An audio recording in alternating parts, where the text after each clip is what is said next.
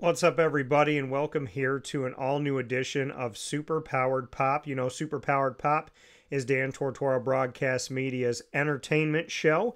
We've spoken with illustrators, writers, as well as actors and actresses throughout the years, and we're happy today to be with you inside of the Parker Banner Kent and Wayne studios as we continue to talk about those topics that are on my mind, on your mind. So let's get into it. Parker Banner Kent and Wayne on 21500 Catawba Ave, Suite A in Cornelius, North Carolina. They are your go-to comic book and gaming shop, and they are just outside of Charlotte, North Carolina. That, once again, is 21500 Catawba Ave, Suite A in Cornelius, North Carolina. Big-time shout-out to Parker Banner Kent and Wayne, a.k.a. PBKW.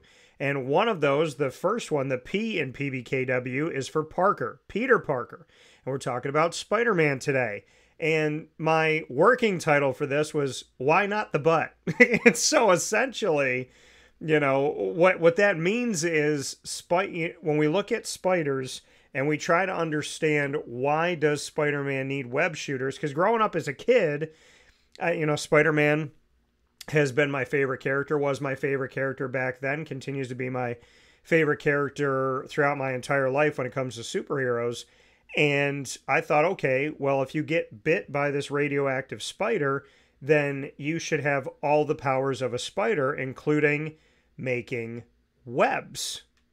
But here's some research on a web and how it's made. So here's some information here that you may not know. So spider webs, the secret to how spider silk can be so strong and so elastic at the same time has to do with its unique chemical makeup. On a molecular level, spider silk is made up of several amino acid proteins arranged in a chain.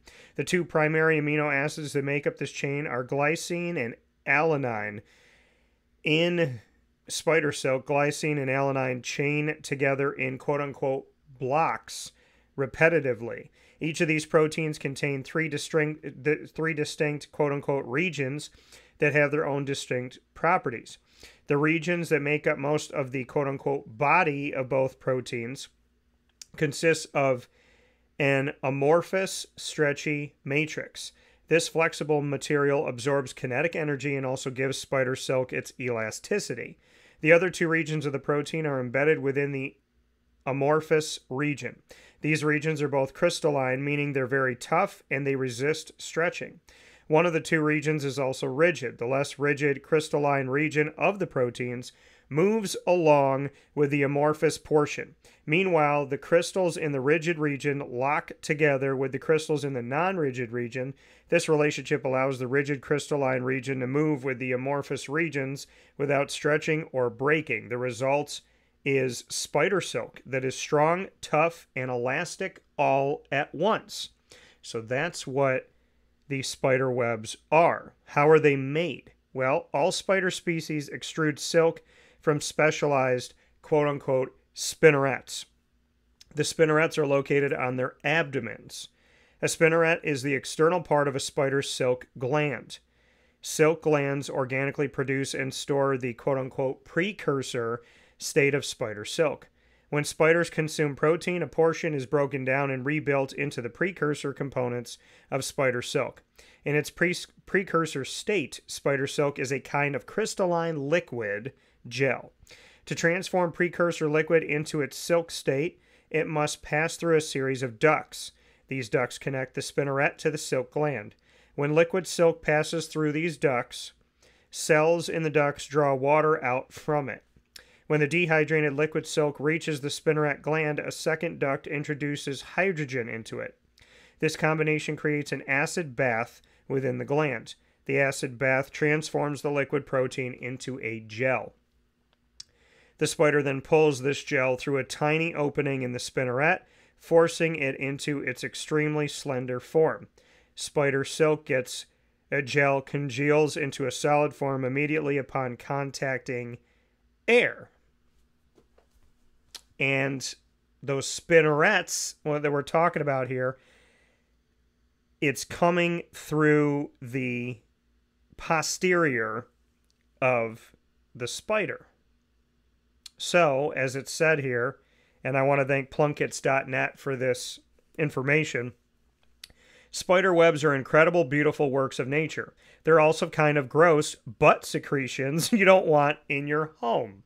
So, that brings me to why not the butt? Because when we learn about Spider-Man on the big screen, we first see Tobey Maguire's. And Tobey Maguire is shooting these webs out of his own body, which means everything I just told you about, how a spider web is made and like what they are and how they're made and all of those things that we just talked about, it comes through the spinneret. The spinneret is supposed to be in the butt of the spider. In Sam Raimi's Spider-Man movies, Spider-Man 1, 2, and 3, starring Tobey Maguire as Peter Parker, aka Spider-Man, the spinneret is on his wrist. So you see on the screen right now that he has this kind of goo, almost like he's dropped some type of icing on his wrist. And that goo on his wrist, that's the spinneret there. So essentially, if we were to look closer, we would see a tiny hole in his wrist that would always be visible, which would essentially have an opening on both wrists to his body, into these into the glands and into all this stuff that would work through his body. So this has a lot of issues because he would essentially have an opening in two parts of his body at all times. But it begs the question of Spider-Man. If Spider-Man gets bit by a radioactive spider, like I thought as a kid, I'm sitting here saying to myself as a kid and then growing up as an adult and still to this day in my late 30s, if he can climb on walls and he, is super strong and acrobatic and all this stuff, why can't he make his own webbing? Well, that would be essentially because, as I was talking with Parker Banner, Kent, and Wayne owner, Matt Milburn, who is a big Spider-Man fan as well, Spider-Man's also his favorite, he said if they created a Spider-Man and stayed true to spiders, he would be shooting the webs essentially out of his butt. So, the spinneret has now moved in Sam Raimi's movies to the wrist, but again, this means that all the process the whole process that you and I just went over here, that is the scientifical process of how these, what these webs are, what they're made up of, and how they're essentially created in the spider's body. This is changing all of this, that instead of it being a butt secretion, it is a secretion through the wrist of Tobey Maguire's Peter Parker. This, to me, makes him more of a true spider, but essentially it also begs a lot of questions. It changes the process. Could this be done? Sure. And I like this iteration of it more because, one, it's not a butt secretion, and two, because it shows that he is more truly a spider.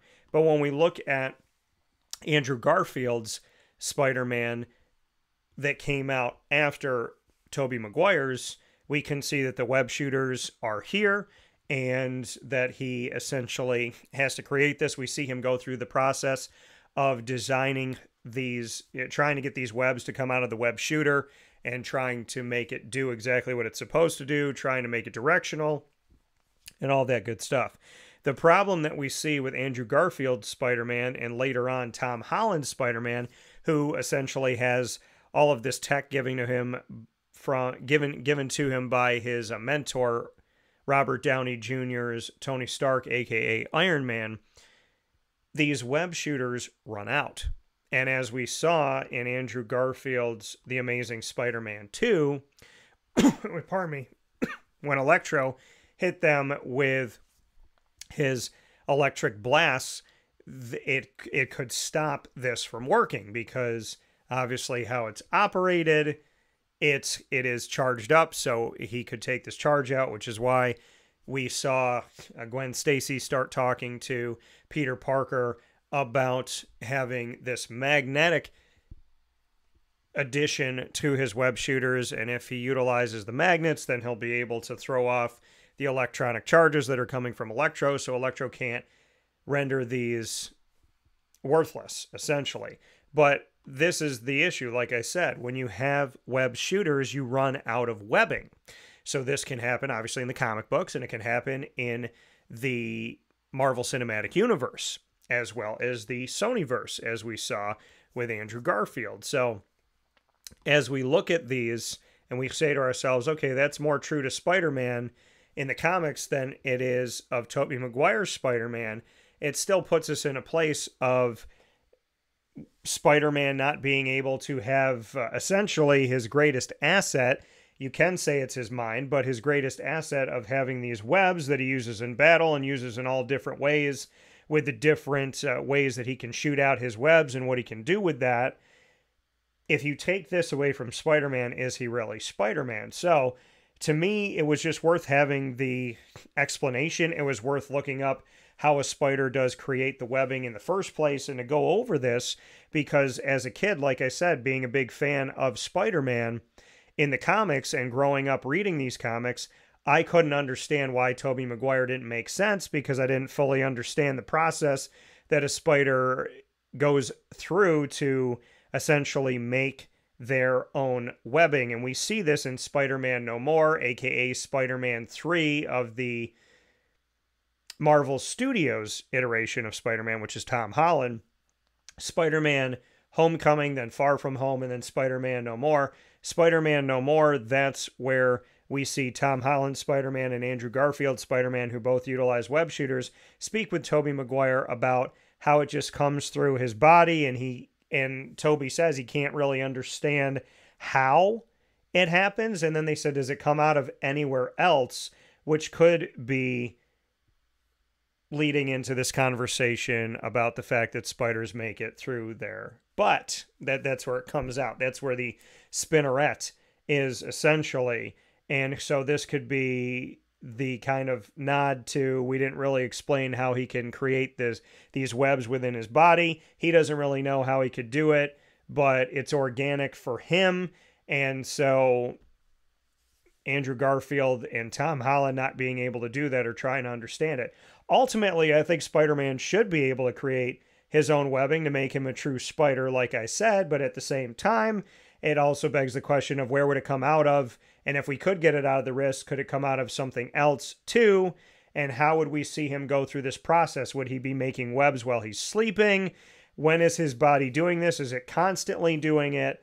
So, and in a world where we break everything down, that can get some people to call BS on it. At the same time, we could just argue that it's one of those phenomenon of, listen, he got bit by a radioactive spider. How does any of this make sense? So if he could do all these things, he could do this too.